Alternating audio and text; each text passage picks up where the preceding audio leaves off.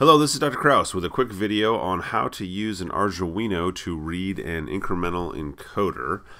First of all, this is actually sort of a second part to a video I made a while back. If you're not familiar with how incremental encoders work, I would strongly recommend you take 4 minutes and watch this thing. Basically, that's going to tell you how encoders work. Incremental encoders are going to generate 2 square waves, and the encoder should be incremented or decremented on each edge of those 2 square waves. You could do rising and falling edges on both channels for maximum resolution. In this video, we're just going to talk about rising A edges, but we refer to the encoder signals as channel A and channel B. And the phase between them, or which one is going first, which one is leading, tells you the direction of rotation. So if you've never looked at encoder signals on an oscilloscope, I strongly recommend you take a minute and watch that video. So big ideas here. I'm trying to set you up with kind of a skeleton of code that you would then go complete in order to make an Arduino correctly read a differential encoder, incremental encoder in both rotational directions. So I'm going to define a global variable encoder count, and that variable is going to get incremented or decremented every time there's an interrupt. And for our purposes, we're just going to look at rising edges of the encoder A channel. And there's going to be a function that will be called every time there's a rising A edge. That function is called an interrupt service routine, or ISR.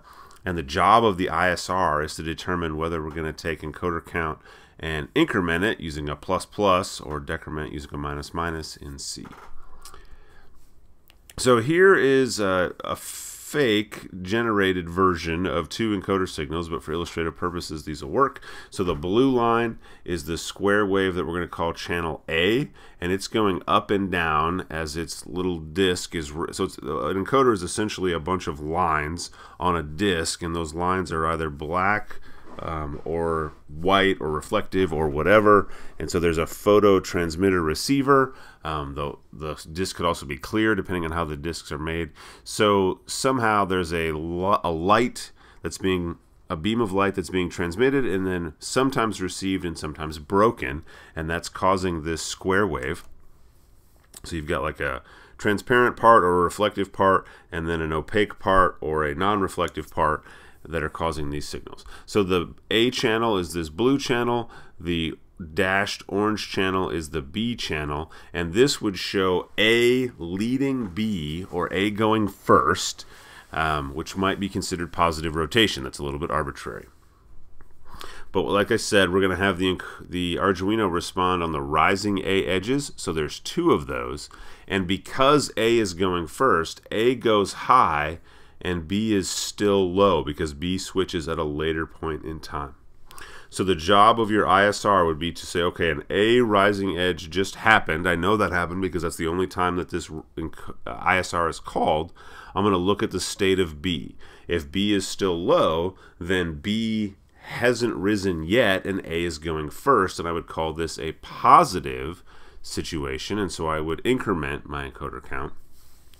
In the opposite scenario, going the opposite direction, we now have still the same blue line is A, this dashed orange line is B, but now when the rising A edge happens, B is already high, which means B went before A, so B is leading A. So these would be 2 negative clicks of my encoder, and so on both of these vertical red arrows, the rising A edges, I would decrement my encoder count in my ISR.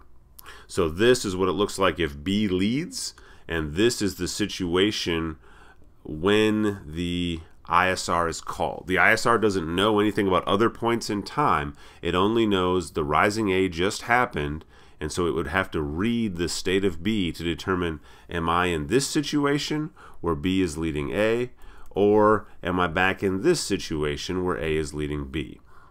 So keep those 2 pictures in your head as you're trying to write an ISR that recognizes the difference between those 2 scenarios. Okay, so that's kind of the conceptual background. Let's talk a little bit more about the code, and then I'll show you my code. So you're going to need to define an A and a B pin that you're going to connect those encoder signals to.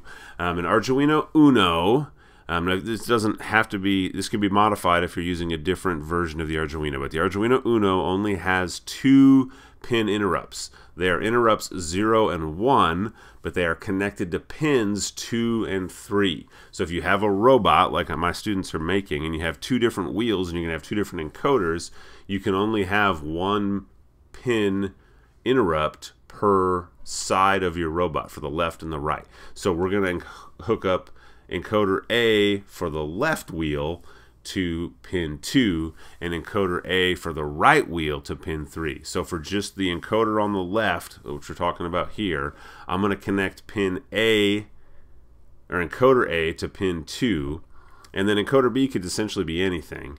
Those are going to have to be set as inputs in my setup function, and then depending on the design of the encoder, I may also need to turn on the Arduino's pull-up resistors for the pins that I'm connected to. So you'd have to look into the details of how your encoder works to know whether or not you need to do that. And so if you define a pin as an input, but then also say digital write pin 2 high, that would turn on a pull-up resistor for pin 2. I then also in my setup function need to attach the interrupt 0 to the rising edge. So I'd say attach interrupt 0, which says pin 2, the name of my function, and then I want to do a rising edge. And so there's an attach interrupt. You could look that up on the Arduino documentation website. And then I'm going to define my function do encoder L. I'm going to have an encoder on the left and an encoder on the right for my 2 different wheels of my robot. You can use any name. And then in my loop function, I'm just going to print my encoder count as a way to verify that this thing is working. You would probably want to somehow command your motor to turn in one direction for half a second or something, and then stop, and then turn the other direction for half a second, and verify that your encoder count is going up and down by printing it to the serial monitor.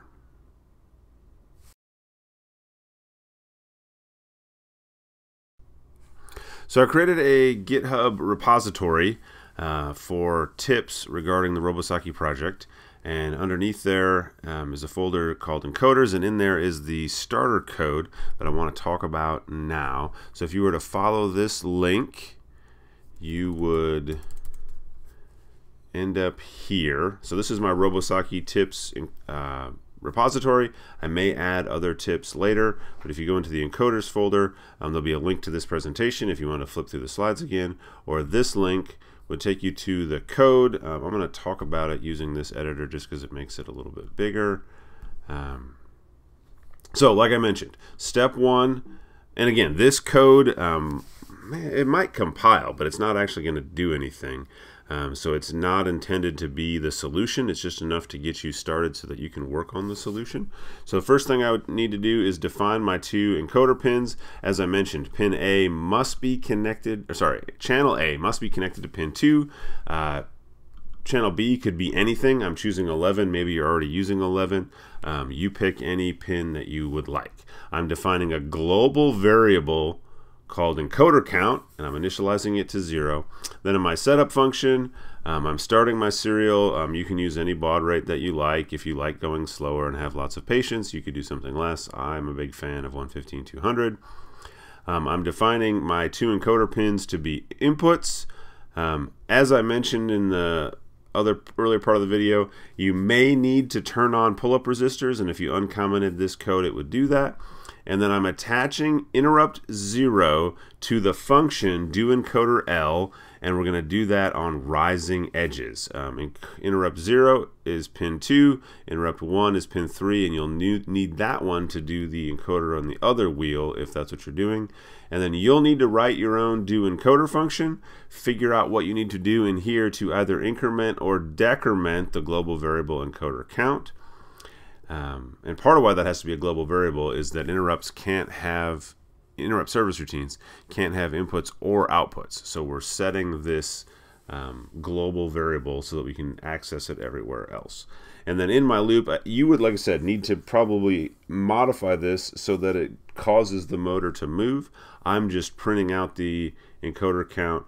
Actually, now that I see this, I would probably also want to have a delay of something. So it's not just printing this thing out so fast I can't read it. So cause the motor to move, print out the encoder count, delay for at least a few milliseconds, repeat, repeat, repeat. So hopefully that's enough to get you started. And if you're in one of my sections, come ask me if you've got questions.